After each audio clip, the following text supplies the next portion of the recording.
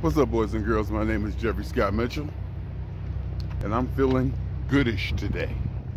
Yesterday, I had one of my sinus headaches, and though these headaches don't put me in severe pain, it's more of a discomfort, nasal pressure, pressure behind my eyes, but more so, it's a heaviness, and it takes my usually good spirits away. It's like it dampens my overall energy and energetic lifestyle pursuit. I'm making up words. As you can see, it's sunny. I'm feeling good than yesterday. Gooder means that I'm feeling better than good. Good is feeling better than okay. I'm used to feeling gooder. I'm used to having my energy up. Wake up in the morning. Ooh, it's today. Let's go, let's go, let's go. What are we gonna do today? What are we gonna do today? Thinking about things I need to do. Wake up even excited about having to work in storage over the weekend. That tells you something right there. That should tell you something right there. Where you gotta, when you wake up, not able to wait to get to work in your storage. That's feeling good. My name is Jeffrey Scott Mitchell. I'll finish this up later. Where was I? Okay, I was saying that usually I feel really good, and for like months and months and months, I felt really good, and I forget how good feeling good feels until I don't feel good anymore. When that energy is gone. And yesterday was one of those days after a couple weeks. For a while there, I think I was even back in Ohio, wherever I was, my sinuses was acting up. And it was to the point to where my nose would start running. I start feeling that nasal drip in the back or whatever. I look at the weather calendar. It's gonna rain in a day and a half. It's almost like clockwork. And I guess as I get older, through my life, I haven't had that many ailments, or I haven't had that many impediments to my health or happiness. Maybe getting older, this is what it's about. Maybe you gotta handle them. You know, I got good insurance. I'll go to the doctor. Got no problem with that.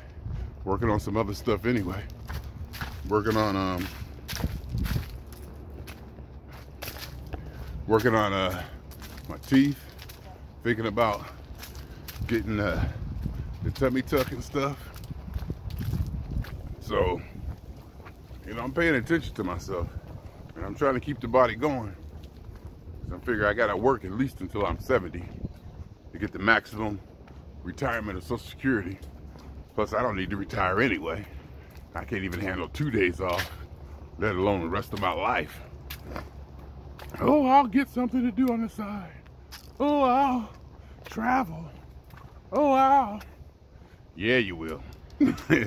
Good luck with that, people who so want to retire. I wish you well. I'm just saying it don't work for me. I don't think it'll work for me. I need to get up, have something to go after. I need to get up, have something to go after. And it's nice that there's a metric in there with a high level of competition, quote unquote competition, co-workers who also can provide relatively competitive performance scores. To wake up, to drive that, to be happy with the company and the people you work with, working from freaking home, making more money than you ever made, doing a job that you love. And the part about your job that you love the least, you're finding out might be one of the reasons why you're still happy in the damn job after 7 years. Because usually, you know, 4 or 5 years, 3, 4, 5 years, I got it all figured out and I'm ready to go. You know, I'm like, my daughter, I just got a flash on my screen. It said my daughter posted something. I couldn't understand what it said. It said, Kimberly blah blah and blah blah others. And it stopped. So I'm like, is it her birthday today?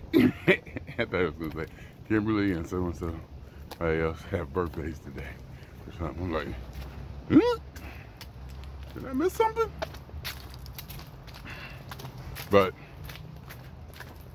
yeah, the job, like I said, the thing that I may least like about the job may be the thing that keeps me going.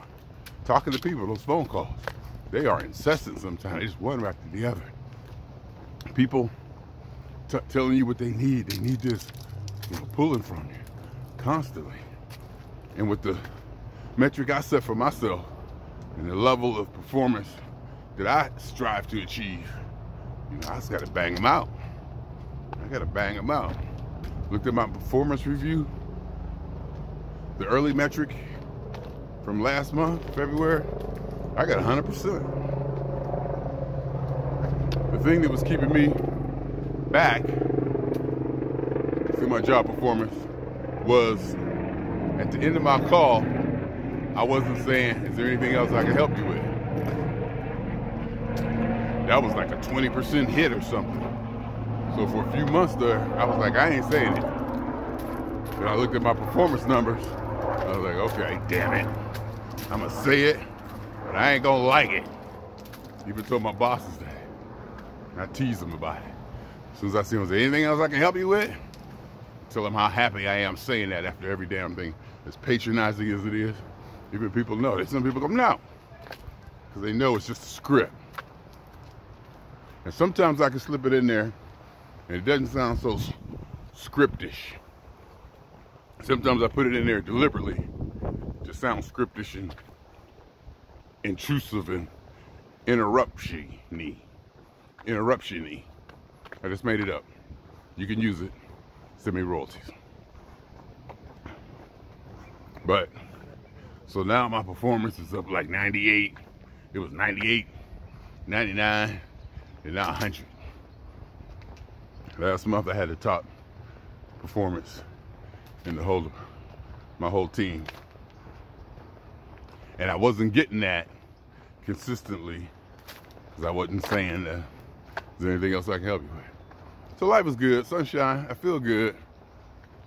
I got back from New Orleans a couple of weeks ago, whatever. P-Funk, good show, hanging out, food. Just life is just good. And I know it. And I even know it when the sinus thing happens and my energy is down. And I'm laying in the bed thinking, oh God. Oh, you know, not having pity on myself, but wallowing in whatever that is. And I just feel so, ugh. But then I know that I've been to the Eiffel Tower. I've been to Stonehenge. I've seen the pyramids. And I'll continue to do stuff like that. But even with all that going on, and all the capability and resources I have, and the foundation of my life, which is strong and so good and orchestrated the way I want it, constructed to respond to my passions and to my needs, and the organization and managerial of my objects and my possessions and everything, the whole thing. Sometimes with all that, even though like next week I'm flying to so-and-so place to do this, even with all that going on, there are moments where I can sink down and wallow in not pity, but despair. And it truly feels like that I'll never be happy again. I'll never be happy gooder. I'll never be gooder again. It truly feels that I'll never be gooder again. So, like now I'm walking, I'm feeling a little bit of nasal stuff going on. Not quite irritation, but I can feel stuff going on. Watch this. Nope, that wasn't nothing. That was mostly spit. But you get the point, don't you? I'll be back.